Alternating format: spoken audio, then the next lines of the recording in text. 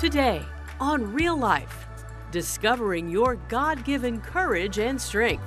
Author Marilynn Chadwick reveals how you can become a woman of valor. Also on Dashing Dish, dinner in minutes. Katie Farrell throws together a quick meal for when you're on the go. And on Real Life Coaching, Dr. William J. Federer explains how printing the Bible forever changed the world. That's today on Real Life.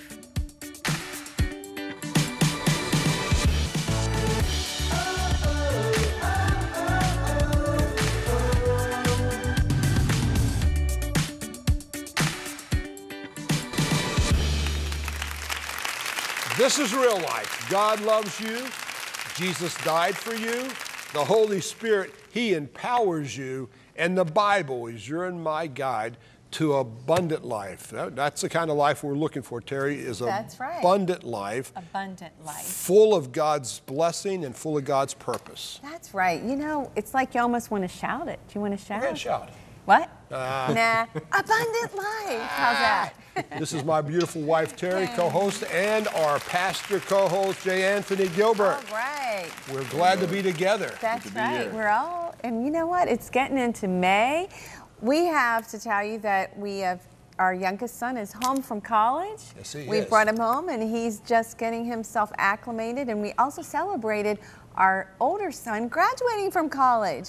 Whoa, 3. Gotta bring pictures in the show. I know, Maybe we'll bring do pictures. that. We have 3 that have finished college, 3 out of 4. We're heading towards a new season here. And guess what? Yes? I got 2 getting ready to start daycare.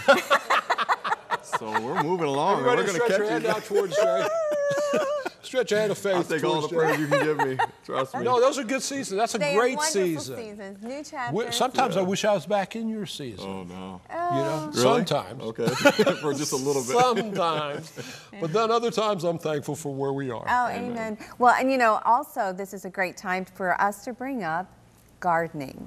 Okay, you know, this is getting around the time that we all start planting. I've had some folks ask me, Oh, no, now when I'm do you start with you. planting? And I'm like, I wait until Memorial Day around here because you never know about this onion snow, which last year you questioned me about it, but it's a true thing. It is a true thing. The last kind of thing, I've never seen snow onions before it fall happens. from the sky. No, it's, you know, but Dawn's going into gardening this year. I am. Isn't that awesome? I have a straw garden bale. I showed you guys one time. I'm going to come back when I plant, and I plan on planting this weekend, my starters in my garden bale. It literally is a bale of straw. It is. And we're going to see what it grows out of that thing. Organic. Now, listen, this is organic. No pesticides. None of that stuff that you keep the bugs away. I welcome all bugs. He welcomes all bugs, except dogs. One of our dogs likes to jump up on the bale. We don't know why she does that. Why don't you go onto our Facebook, Yes. onto our Facebook page, Cornerstone TV on Facebook, and post some pictures of your garden or That'd your be plants. Maybe you don't have a awesome. garden, but maybe you have a plant. You know, that little plant that you care for and love and take care of. Share the plant with us. Well, you know, last year I tried to grow loofah. I'm not growing loofah this year.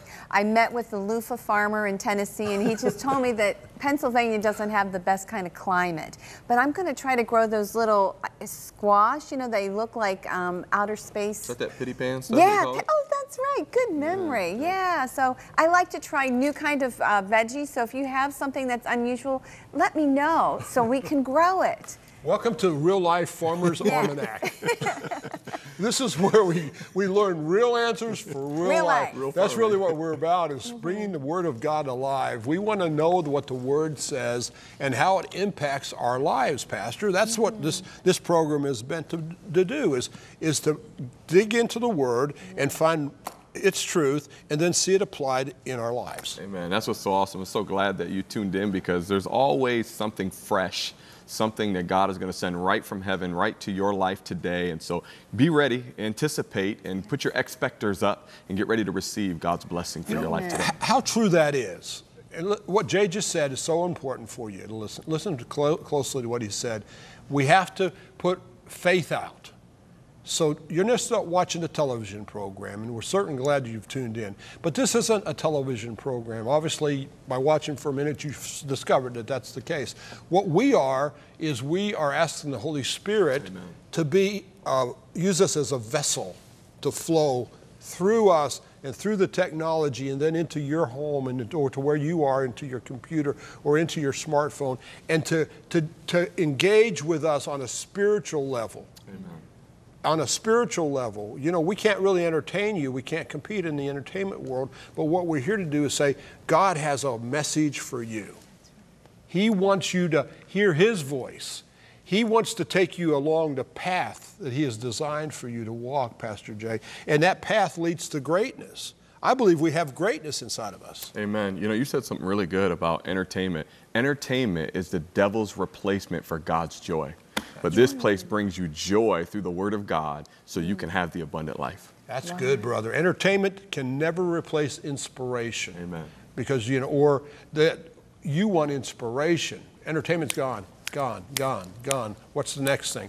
Inspiration builds. It builds Amen. life, Terry. It's life-giving. So welcome to Real Life, where we believe the Lord's going to touch you by His Spirit right now in this program.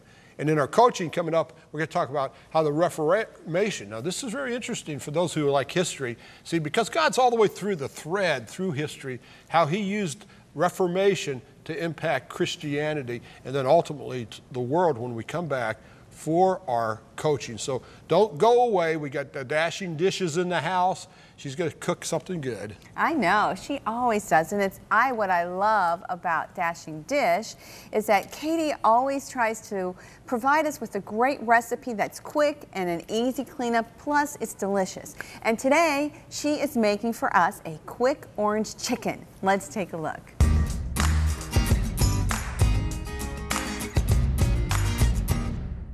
Hi, I'm Katie with Dashing Dish. And at Dashing Dish, I'm all about teaching you how to create healthy alternatives to the food you crave.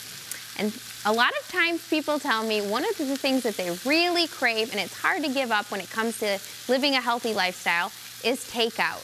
So whether it be Asian or Mexican, you know, you think there's nothing better than driving through the drive-thru and picking a quick takeout and bringing it home and enjoying it. Well, I'm going to show you that you can make it at home in just about 15 minutes. And today I'm going to do an Asian-inspired dish. It's 15-minute Asian orange chicken. So I have some chicken, just 1 pound of chicken breast, cooking in a pan here. And I have it just over medium heat. And you see how it's kind of getting white there, so it's starting to cook on one side. And I pre-diced it just to make the cooking process a little bit quicker, and it helps it cook more evenly as well. So I started that off in the pan, just cooking it a little bit, and I'm going to make a sauce to go with this. The sauce is really simple. Again, this is 15 minutes, so it's very simple. We're going to do 1 tablespoon of rice wine vinegar. I'm going to take that cap off. So rice wine vinegar is great in Asian dishes. It gives it kind of that tangy flavor. 1 tablespoon of soy sauce. And then half a teaspoon of ground ginger. It's very powerful, so you don't want to use too much, just a half teaspoon. 2 tablespoons of tomato paste. You could also do ketchup if you have an organic or low sugar ketchup option. Just add this all to a bowl. And then the juice of 1 orange. So this is what makes it orange chicken. And you know, a lot of times I think that people think, I just don't have time to cook. That's why I grab takeout. It's just easier. I don't have to think about anything. But all of these ingredients you can have right in your pantry. Really, all you need for this recipe is a can of tomato paste, an orange, and then some chicken. And the rest of these things generally are found just in our pantry. So the juice of 1 orange. If you like it a little bit more of that orange flavor, you could do the zest of the orange as well. And then 1 tablespoon of garlic. You could do garlic powder, but I like the fresh garlic for this recipe.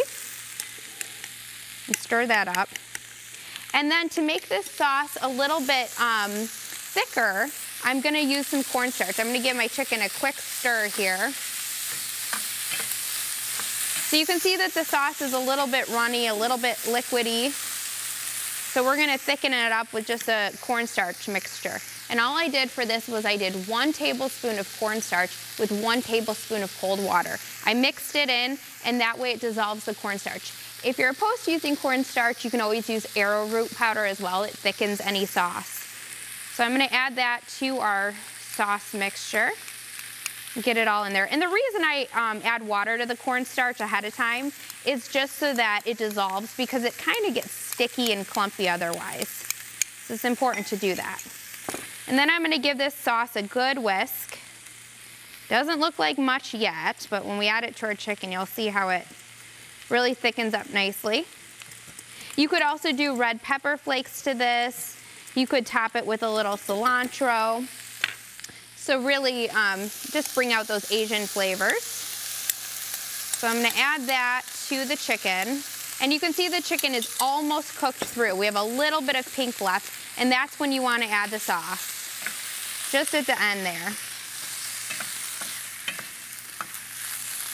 And then kind of stir it in, and you'll see that it starts to kind of thicken up real quickly. And you'll wanna let this cook the rest of the way through the chicken. So it just needs maybe about 2 more minutes, not even, maybe another minute.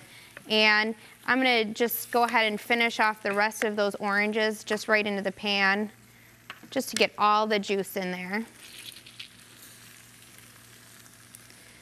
And then I like to top this with, like I said, you could do cilantro if you like cilantro, but I like to top it with some sesame seeds, and then I like to serve it with a side of quinoa or steamed broccoli. So it really gives it that Asian inspired flavor. You get the full meal. And you know, really, it's not about, when you're trying to eat healthy, it's not about cutting things out completely and saying, oh, I can't have Asian food anymore. I just need to have a salad and a chicken breast because that's what's healthy. Not that there's anything wrong with that, but really it's about taking your favorite dishes and putting a healthy spin on them, making it at home. I would say if you can cook at home, even 80% of the time, you will be so much better off when it comes to your health and your nutrition. Because a lot of times food from restaurants is where it adds a lot of salt, a lot of oil and butter in places that really, it doesn't even need to be added. So making it from home is so much better for you. And you save money. And like I said, this took 15 minutes, so we saved some time too. Because I would say by the time you make it through the takeout, you're definitely gonna be at least 15 minutes. So I'm gonna bring my plate over here and just scoop a little on there. And again, I would serve this with a side of quinoa, but you could do whole grain rice, some steamed broccoli. Look how good that looks. And the tomato paste gave it kind of that nice, rich, orangey color. And then we're gonna top it with a little bit of sesame seeds. And there you go. It looks just like traditional orange chicken. So I hope that this recipe was helpful for you today and gave you a creative idea rather than just zipping through the takeout. For the more recipes just like this, head over to ctvn.org.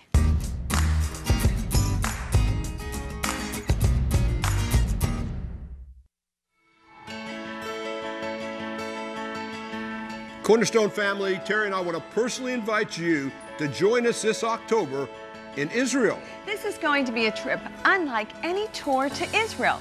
We're keeping it small so that we have personal time together as we worship, fellowship, and explore. Our focus is going to be on the prophetic, past, present, and what is yet to be fulfilled. Israel is where God's word comes alive. Space is limited, so call today or go online to get all the details. Going to Israel is a life-changing experience. To make it as affordable as possible, we've kept the price under $4,000. We would be honored for you to join us as we visit Israel, the land of prophetic promise.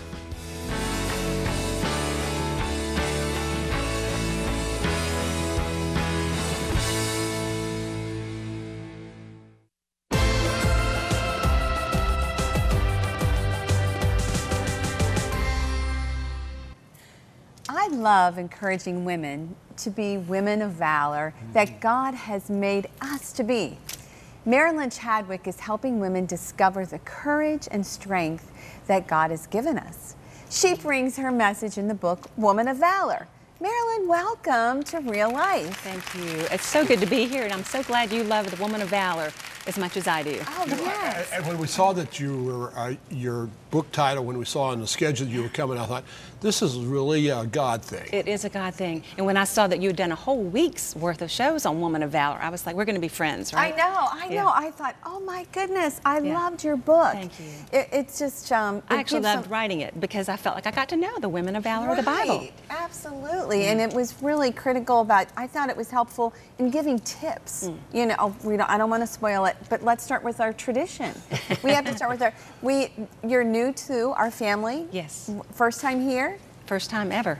First time, I think, in Pittsburgh, I believe. Oh, really? Yeah. Well, we welcome you, and you know what we ask you is kind of an initiation of telling us about yourself and your family, a little bit about your husband and children, and where you're from, so people get to know a little bit about you. Well, you don't have to listen to me long when I say y'all to know I'm from the Deep South. Grew up in my early years in Atlanta, and then my daddy was transferred and whatnot, and you know, we moved around the Deep South, but by the time I was age 15, had walked away from God, right? I was not going to become a believer, not going to marry a minister of all things. I even said that to myself. I'm not going to ever become a Christian, and I would surely never marry a minister. So, of course, I became a believer at age 21. Then I met my husband on a blind date, and we got married, and it took, because we are celebrating our 40th wedding anniversary in a week. Awesome. Yes. And 38 of those years at serving the same church. Wow. So he is a pastor? He is a pastor, and I'm a pastor's wife, and I am certainly a believer, happily so, but I'm an unlikely person to be doing this. I'm an unlikely person to have written that book, and I just always say God's plans were way better for me than mine were for myself. Well, share with us, how did this all begin, your history in that?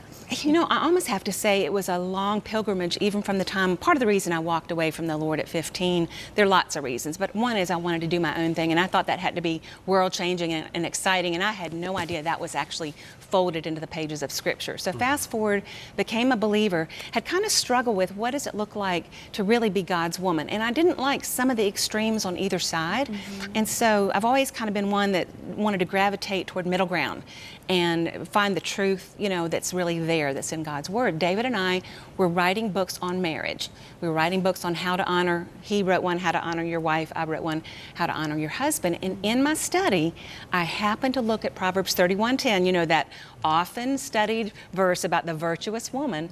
And when I looked at all the different Bible translations and I got to the Orthodox Jewish Bible and it called her a woman of valor, I was like stunned. I was captivated. I was like, why hasn't anybody ever told me this?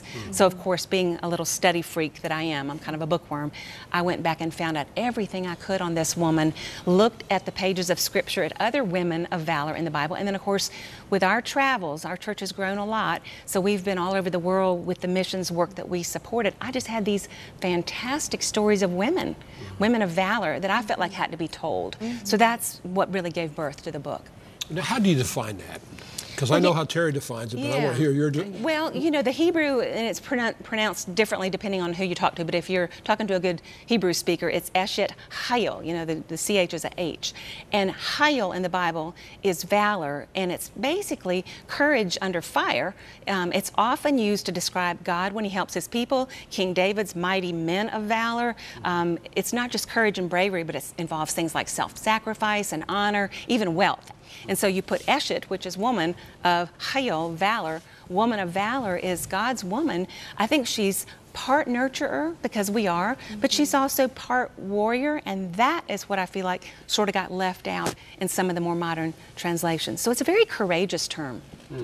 Very courageous. Sounds like a woman of action. Yeah, well, a woman of action. I think so, and I think too, when you talked about Woman of Valor, share one of the stories, the rag picker's wife. The rag picker's wife. Well, you know, I think in our day and age, we have sort of left that strong nurturing role in some of the dust of our ambitions, okay? So I need to say that. I need to say I think the feminist movement, for some of the good things that it did, left nurture and self-sacrifice in the dust, Christian and otherwise. And when I was in India a couple of years ago, we went all over seeing some of the great work being done by the evangelists there, but there was one in particular, and he was a rag picker. His name was Raju. It's a very common name in India. And he had church in his little tent next to the dump, because where he picked his rags was in the dump. So there's this tent, and we are in there, and that is church. And his beautiful wife, who was the mother of his 6 children, was the most stunning woman I think I met on my entire trip there. She had turned this little tiny tent into their home, into their kitchen, into the bedroom, into church. That's where we met for church. But she had nurtured those children. I tell you, if I showed you pictures of her sons and daughters, you would have thought that they had a great feast every night for food because they were well nurtured. You would have thought they had great educational opportunities because their faces were shining. But you look at the mother, and she was thin and worn, even though beautiful, because if they didn't have enough to eat, guess who she gave the food to? To the children. And so she was a warrior, yes, because she was fighting for their dreams. She was also the nurturer. And as I left that tent that day, I will never forget the rag picker's wife as an example to me of a true woman of valor, part nurturer, part warrior, and giving her life for her next generation. Absolutely. That was really, when I read it, I was like, oh my gosh, what an example of a woman of valor. And I can still see her. You know, when something makes that much of an impact on you, I can still see her, and I can still see her little tent. Marilynn, how does a lady who's not been really active and believes in the Lord and has maybe gone further down in their life, how do they change? Can somebody become a woman of valor no matter how old they are? You know, Don, I think that's probably one of the most important questions that we can talk about today, because in the Bible, women of valor range in ages from Esther as a teenager to Deborah, and we don't know how old. And I think a woman of valor is any age or stage in life, because God needs all of his women, right? To be pouring life into those around them. When I travel in Africa, they will always call me mother. Did you know that every woman in Africa, and this was especially true in Rwanda, every woman is called a mother, because she pours life into the next generation. So whatever the woman is out there, maybe that's kind of veered off this, I would think her first step might be to say, Lord, I'm just going to pray that you'll break my heart for what breaks yours. This is kind of how my journey started, you know, of looking outside my walls. Break my heart for what breaks yours, and then start to watch and see who he leads you to. It might be your next door neighbor. It might be a child in the classroom or Sunday school class that you teach. It might be somebody within your own family. But I think if you're sincerely asking the Lord to show you how to be a woman of valor, I think he's a man of his word. He's a God of his word, and he'll open that door. And so we need to be willing and to say, God, break my heart for what breaks yours. And don't be surprised at what he does. You know, sometimes he takes us out of our comfort zones. Right. Like me, I'll never be a Christian, I'll never marry a minister. I also say I'll never go to Africa, and I won't even tell you what all the other things I said. But I don't even say that anymore. My kids laugh at me because they say, Mom, if you say you're not going to do it, what's so funny is God will open the door, and I'll love it. But your women out there, I bet you some of them know deep down inside they long to be world changers. Sure. And it all starts with prayer. Actually, it starts with abiding in Christ. It starts with abiding, and then the Holy Spirit issues the call. And that's something that you mentioned too as well, that abiding in Christ, that we need to take care of ourselves, you know, because what can we do if we are empty? You know, we need to make sure we take the time to read God's word and to abide and to pray. And even our physical temple. So many women get so spiritually minded, and they may be praying all day, but their bodies have been a wreck. And I don't mean for women to go overboard, but just a balanced approach to temple. I call it temple upkeep, because if we really want to be used by God, we have to be attentive to all those things. Absolutely. You know, as the guy in the conversation about women of valor, We'll kind let you in, of right? an oddball, you know, the third wheel in this conversation. As an observation, my observation is ladies, mothers, especially mothers, who have had the privilege of raising their children, those child raising years is all they just take everything. They take everything. But after the kids have grown or start to become independent, there seems to be a gap. This is the dad man looking in. And I think that's the perfect time In the men's world, they call it halftime. You know, there's this whole ministry of halftime. But that's the perfect time, I think, for a lady to say, I need to shift into being active and become a woman of valor for the ministry that God's called me into. That's right. Now, being a parent, being a mom is certainly a ministry that the Lord has called you into. But the shift of that, and I think that, I don't know if you see that in your ministry with women. Is there a time when focus can change? Well, I was really consumed with the children, and remember, I had kind of been the feminist before I became a believer. I don't know how much I stressed that, but I was really going in this direction. So when I became a believer and then I had my children, I really wanted to pour life into them. So I was there. But that shift began as they started kind of getting more independent and leaving the nest. And I'm glad I was mindful to that, because if you aren't, I think you get swept into maybe just lazy living. And so I think if you have this on your radar screen, maybe start to dabble in some areas where you can use your gifts even while your children are there. I did some things and I would serve with them. I would take them with me when I would go into the inner city or whatever. Well, the book is Woman of Valor. Come to our website so you can see how you can get a copy for yourself. We're going to go see what Sydney's found in the news. Then I'm going to get Pastor Jay over here because he's a dad with young children. So we'll be right back.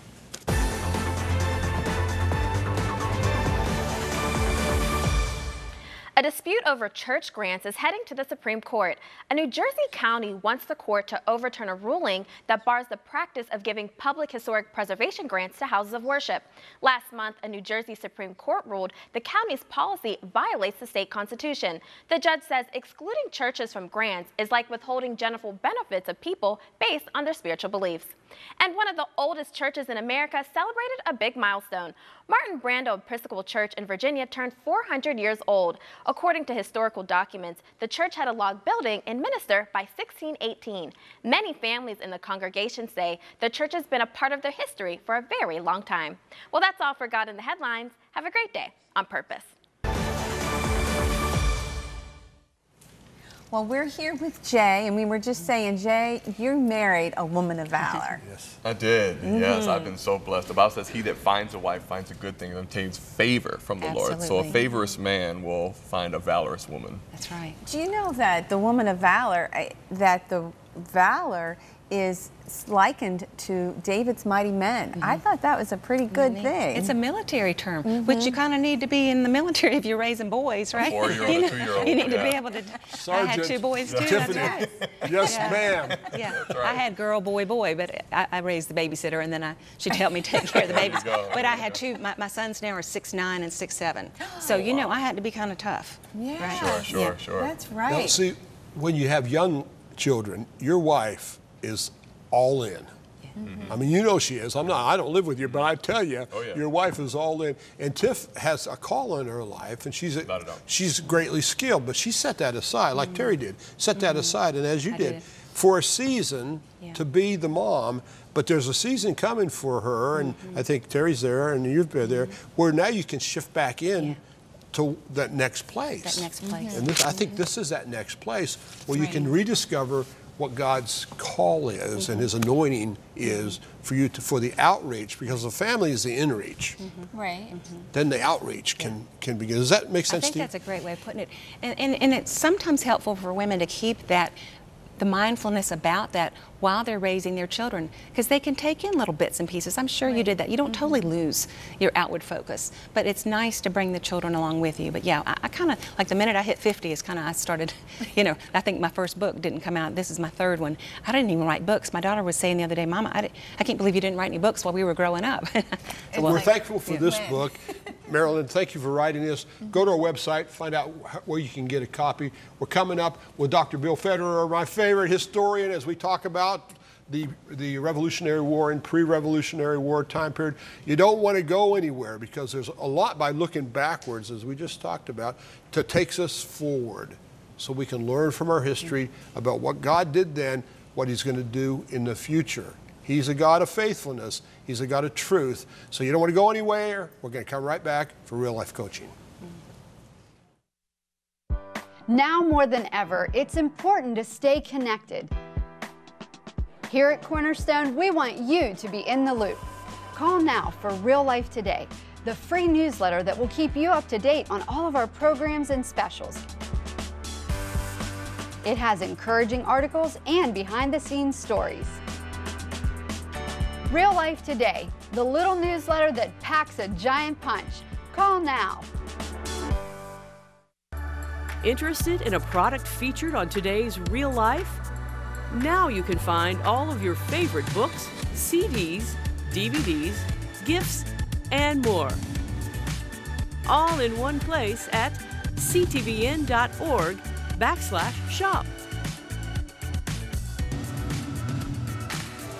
Real answers for real life, now delivered right to your mailbox.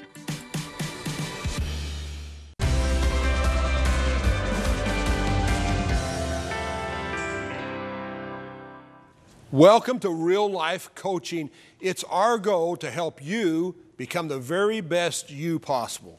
And then when you're that best you possible, to win in life God's way. Yes, you can win in life. God wants you to win in life. He's made you more than a conqueror. He's put His Holy Spirit in you. That's what Real Life Coaching is all about. Dr. Bill Federer, he continues his coaching session on the treacherous world of the 16th century. Today, he reveals how God used the Reformation to change the world. Let's get ready for coaching.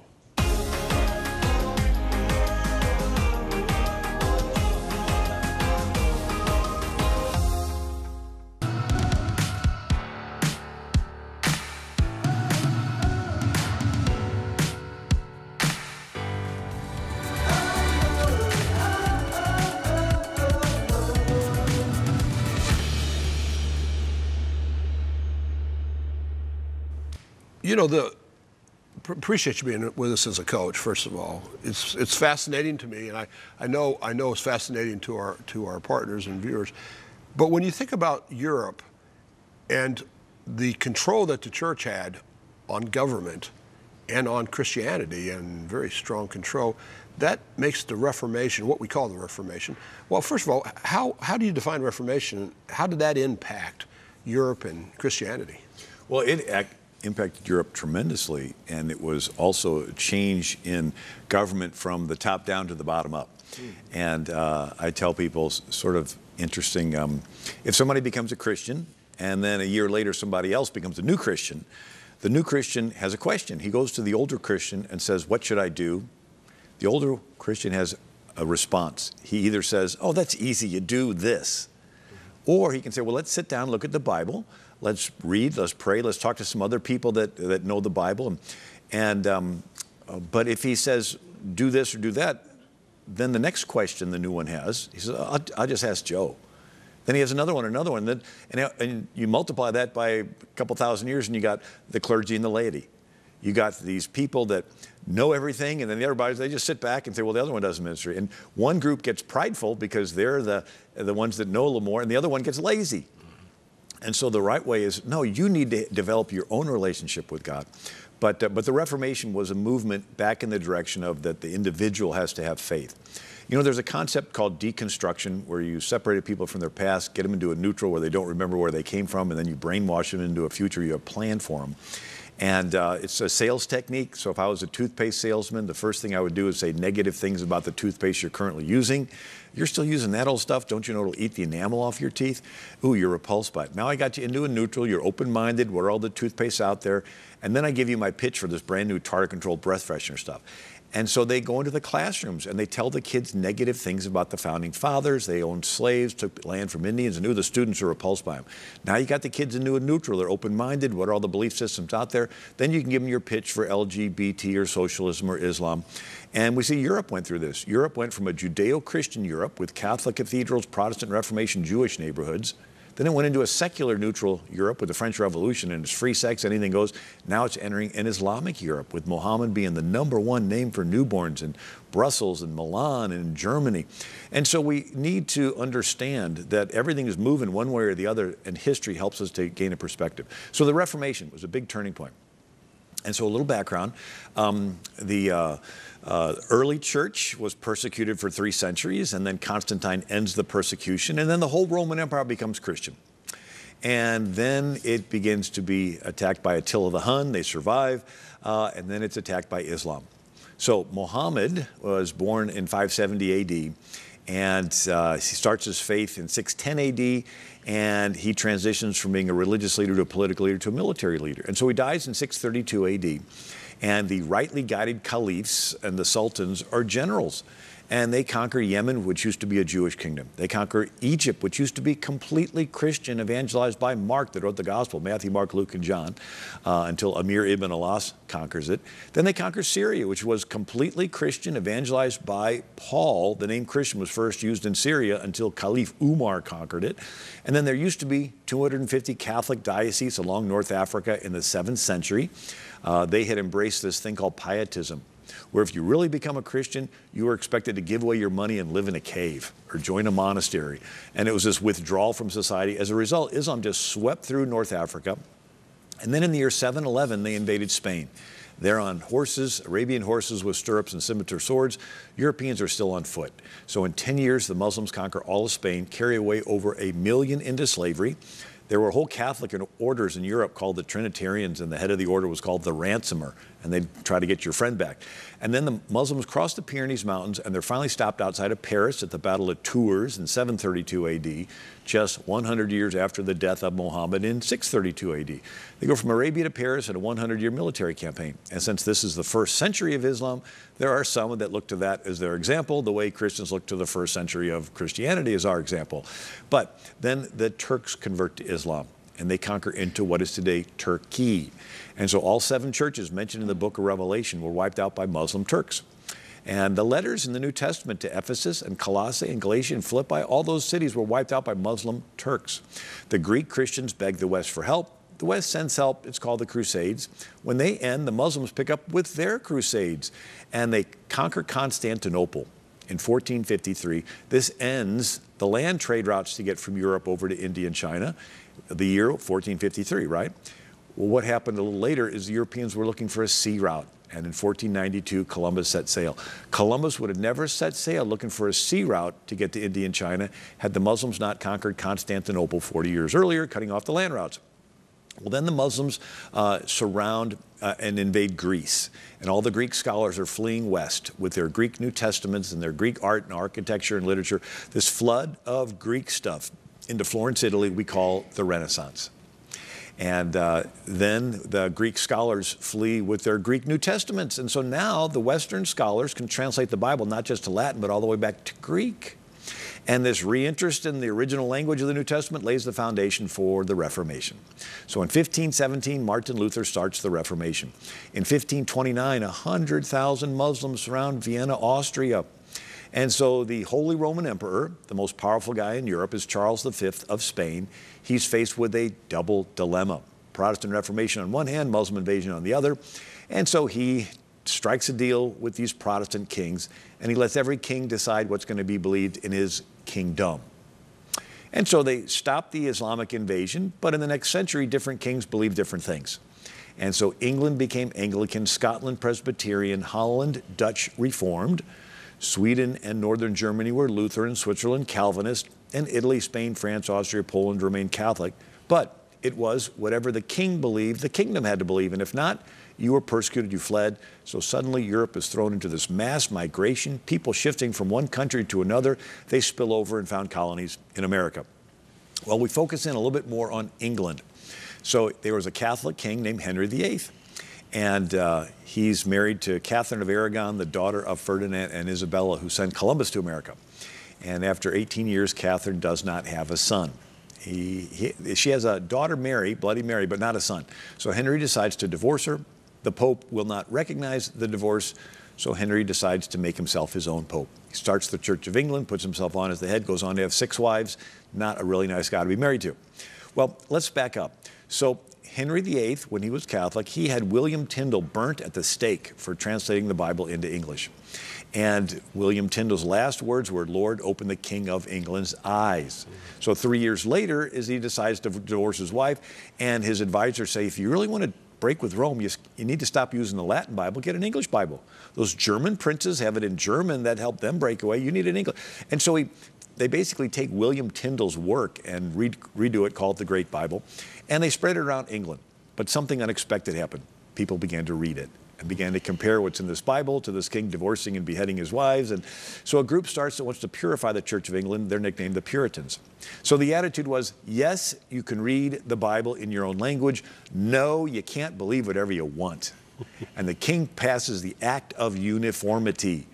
And so this was the government deciding what everybody in the country had to believe. We're beginning to see a little of that today with maybe the LGBT or transgendered and these different ones saying, hey, we're the approved government belief system, and if you don't go along with us, the government's going to come in and sue you and shut down your bakery and your businesses or whatever. And so this is what was happening in England. You had to believe exactly the way that the government and the king said. The Puritans tried to purify the church, and then the separatists fled. They fled to Holland, they fled to America, and we call them the Pilgrims. And so the Reformation began to impact across Europe, not just of religion, but also in government strategy. What do I mean? The whole world was ruled from top down by kings. And the church had the same similar model, a hierarchical structure. And Martin Luther's idea was, no, the individual people can read the Bible, and this began to influence the governments.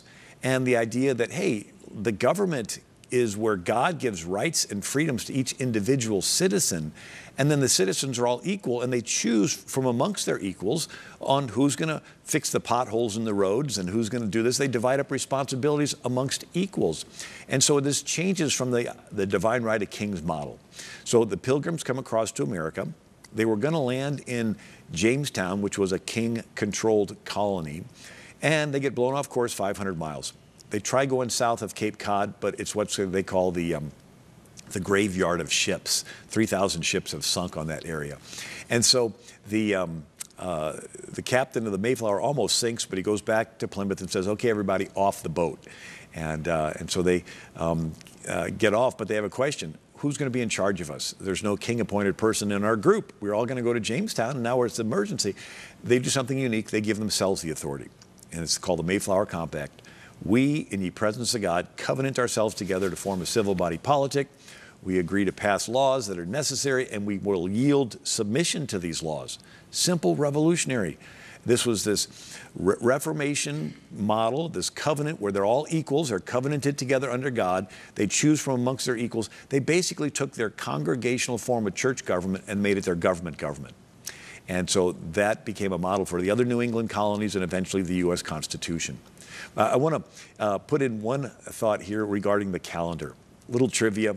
So Europe had been using the Julian calendar. It goes back to Julius Caesar, and it was this idea that the beginning of the year was March 1st, but he moved it to January 1st. And we know that because September originally was the 7th month. Sept is Latin for 7. October was the 8th month, like octagon, 8-sided, right? November, nov is Latin for 9. And December, decimal is Latin for 10. And Julius Caesar moves the beginning of the year from March 1st to January 1st. He names the old 5th month after himself. It used to be Quintilius, now it's July. And it only had 30 days, so he took a day from the old end of the year, February, added it to July. And then Augustus Caesar did the same thing, named a month after himself to August, and took a day, added it from February to August. That's why July and August have 31, and February has 28. Anyway, this Julian calendar has a leap year every 4 years, but it's 11 minutes off. And so by the 1500s, you're 10 days off. So there's a pope named Pope Gregory, and he has the Gregorian calendar, where he says, okay, we're going to skip the leap year, every year divisible by 100, unless it's also divisible by 400. A little complicated, but it's so accurate, we're still using it today. Now, why is this important? Because for the next century and a half, the Protestant countries have refused to use it. And so you had two dating systems going on in Europe. The Catholic countries using the more accurate Gregorian calendar, and the Protestant countries using the old Julian calendar. And so you see the Pilgrims landed in America on November 12th, but also you'll read where they landed November 20th. Well, if you look close, one says NS for new style, the other says OS for old style. And so this is important when you're reading these ancient documents to figure the discrepancies between them. But anyway, the Pilgrims did come to America, and they did bring the idea of a government from the bottom up, and that idea is traced all the way back to the Reformation. They came in search of what, Bill? What did they come here for? They came for religious freedom, right? So they were separatists, and they were having home churches in England, and the king was arresting them and bringing them before the Star Chamber, where they would cut off your ear or cut your nose in half or brand you on the face as a heretic with the letters SL for seditious libel. And so it was it was considered treason if you did not believe exactly the way the king did.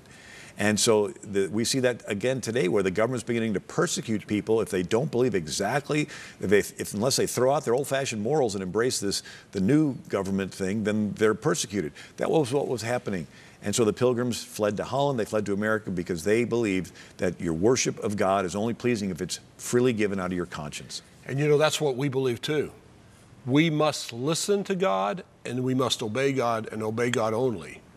That's the path to righteousness. That's the path to God's abundant life that we talk about all the time. I want to encourage you to get a copy of this book, The Treacherous World of the 16th Century. And this is the environment, this book in great detail, as you can tell by listening to Bill teach, is great detail of history of the environment that our forefathers had as they prepared to try to find a place to be able to worship freely, and how they heard God's voice to move to this new place and the opportunity. So this book is yours, our gift to you. That's right, our gift to you as you plant a seed into this ministry. You plant a seed and we plant a seed. Plant this into your life as you just ask the Lord for what the dollar amount is. Some can give a lot, some can give little. I just want you to have the truth. Along with the book will come a DVD. So the DVD reinforces the book or the book reinforces the DVD. Depends on how you look at it, whether you're a reader first or a listener or watcher first. I would encourage you, though, to take this study seriously. So call the number that's on the screen or go to the website where it's safe and secure and get this copy for yourself as quickly as you can. Because we live in very troubled times. You know, you don't have to turn on the news to know that our world has lots of troubles and lots of challenges too, just like our ancestors' world in 16th century Europe. We live in a world that's in many ways being pressured by the same spirit. See, it all comes down to the spirit. That's where it's all out. The Spirit of God versus the Spirit of the Antichrist. Those are the two clashes that are going on. For us to be effective, we have to know the truth. We have to stand up for the truth. We have to voice the truth. We have to live the truth. And as we live the truth, our lives will change. And something's going to happen in us and around us. We call those testimonies. Here's the testimony.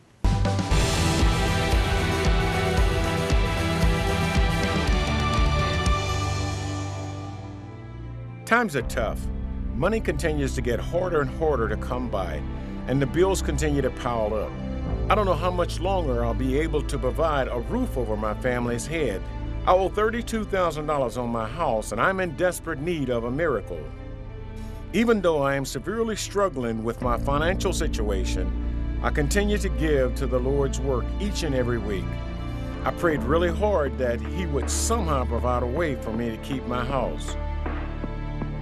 Just a short time after, I received a letter in the mail saying that my debt had been cleared free. I can now rest easy at night, knowing that God is providing for me and my family. Thank you, Jesus. You truly are my rock and my salvation.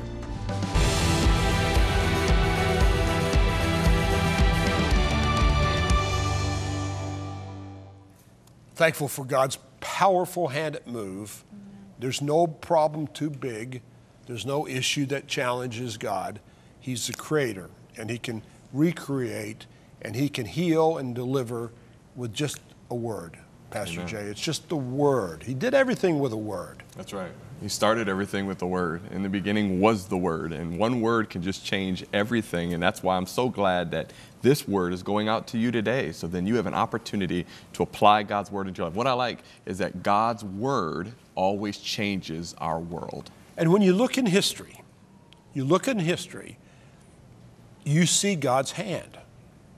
You don't have to be a prophet. You don't have to be a scholar. You don't have to get a PhD in history to see God's hand as you look backwards through all through recorded history. You see God's hand. Bill Federer is the only man I can have ever met who can go through the entire history of the world in 10 minutes. Well, I know. I was just thinking, I think I got a whole course on history, world history, in 10, 15 minutes. I mean, things that I did not know about. But what impressed me the most is what you said, is like God's hand throughout the entire ages. And even in the times of persecution, oh my goodness, you wouldn't have thought how God, he used that for his purposes, you know, in the later times. That's amazing to me. I'll tell you why it's important that you get a copy of this book for yourself and for your family. If you have children, you want to teach your children. If you have a grown children, you want to share it with your children, the DVD in the book, because we're not being taught history. Our schools don't teach history. Very rarely is even the subject of American history brought up. It may be an elective someplace down the line of a liberal arts program, but you know, we used to learn history in school. So with your best gift to this ministry, this is not just history, it's God's perspective. It's from the perspective of the spiritual. Bill's a godly man. He's going to teach from this program how God did what he did through the Reformation and in 16th century Europe. And it's important for us to understand that because, and with your best gift, you know how this works. You give a gift to the ministry, whatever that level of gift is. I'd ask you to be generous, but most of you are already. I don't need to ask you that. I thank you for that. Thank you that you're generous with Cornerstone. Thank you that you've been given to this ministry for a long, long time. We'll give you both the book and the DVD. We'll rush it right out to you. We'll take care of the shipping and the handling. And let me tell you guys why that's an important thing. Because as we connect the dots of God through history, we can look backwards to look forward. Because God is on a continual time. His calendar is in the past and it's in the future. So what he did in the past, he did for purposes of the future. And you know what the end is? Him setting up his kingdom on earth. That's the end. Back to the garden. That's where we're going. We're going back to the garden. And God's going to create a new heaven and a new earth. And we're going to live in here. This is man's journey from the garden to the garden. That's what really history is. The new garden's not going to be like the old garden. So don't get your mind all wacky about living in, you know, and being naked and living in the woods. That's not what that, but the new garden is going to be a new heaven and an earth in relationship to God. And I just want us to understand that unless we know where we came from, we can't understand where we're going to go to. Yeah. You follow me? I do. And as a matter of fact, you know, I think also something that he mentions that now we have the LGBTQ and all of that going on in there because we don't know where we came from, then anybody can point where it is that we're going. So do y'all feel like he was talking about what deconstruction is taking place in the classroom? Do you think that that's happening in our classrooms today? It's a strategy. It's not just happening, it's strategically happening. Islam is strategically taking over our educational systems. It's their strategy is to put chairs in universities and then to influence the thought pattern and to deconstruct our history. Because if our young people don't know where we came, that we came from a godly heritage, they're not going to defend it. They're not going to defend it. My family came to this country in 1630. Well, it was 1632 is when he came. But he came here as a Puritan. William Kelsey came from England, brought his wife, pregnant wife, and 2 children, and became an indentured servant because his church was under the persecution of the Church of England. And they had to flee, and the pastor fled to Holland, and they were doing what Bill described. They were persecuting Christians that were outside the Church of England. They were torturing them. They cut off parts of their bodies. They would put them in those star chambers and interrogate them. So that whole church picked up and moved to the new land.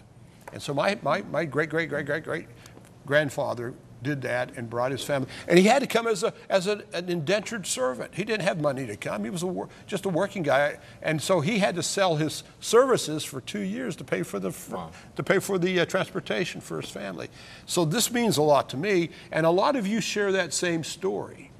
A lot of you who have heritage that came here from other places, it may not have been from England, it might have been from Europe, it may have been from Africa, it may have been from Asia, but came here because they were persecuted or in some way they were under duress.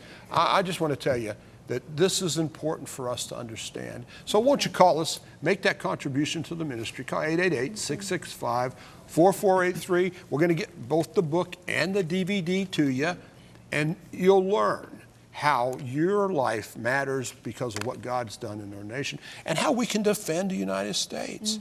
How we can say, hey, God put this nation together for his purposes, and he is at work.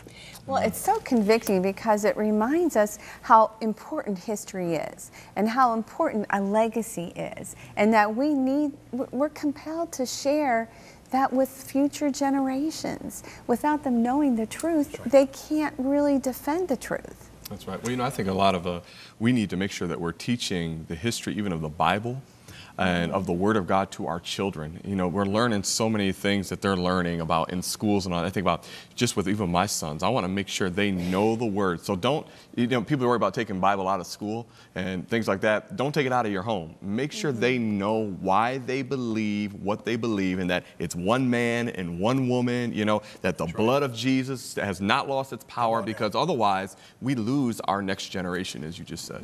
Because you can be convinced, it's logical, because you want everybody to be happy. Exactly. That love can come in all kinds of different forms. But the Bible tells us what love is. That's right.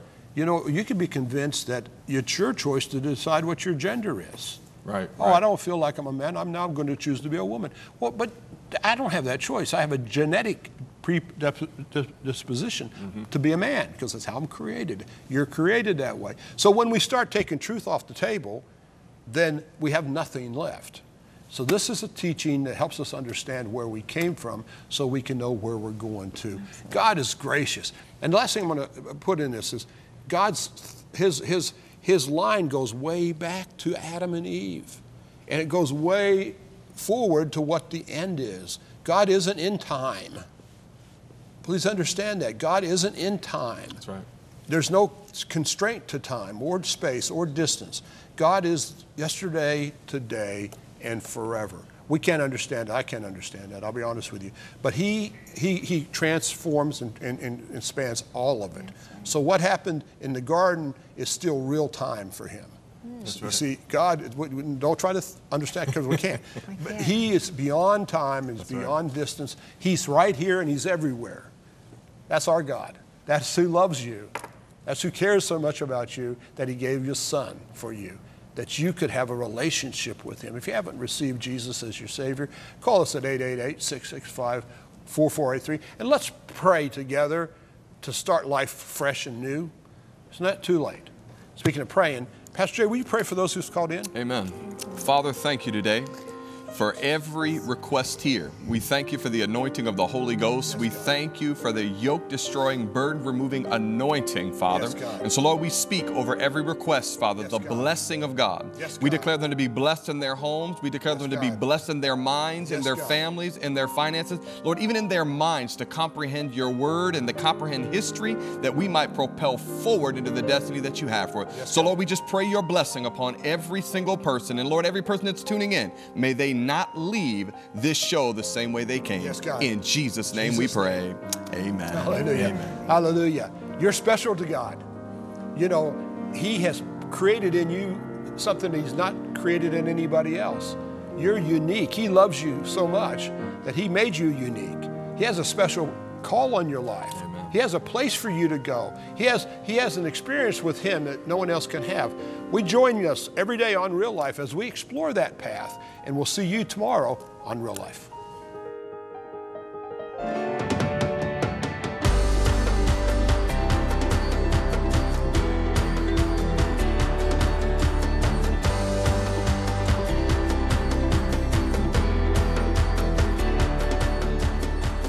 Cornerstone Television wishes to thank all our faithful viewers whose consistent prayers and financial support have made this program possible.